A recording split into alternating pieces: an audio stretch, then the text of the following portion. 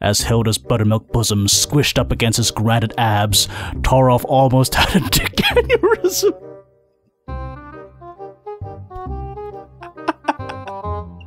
I'm sorry.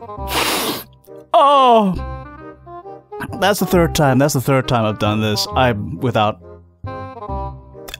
going to do this. This is gonna dick aneurysm. Dick aneurysm. Dick aneurysm.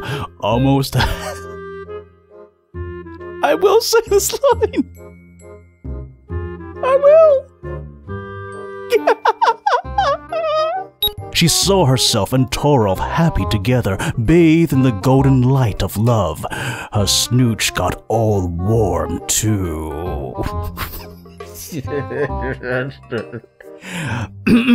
Okay. She parted her thighs in anticipation, exposing the soft pink petals of her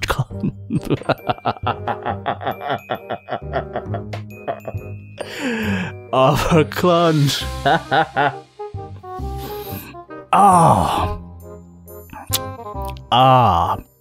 Okay. Hilda clutched at the bedsheets with lust and ecstasy, and her hands, her spongy love mountains hurled to and fro, with much each pounding.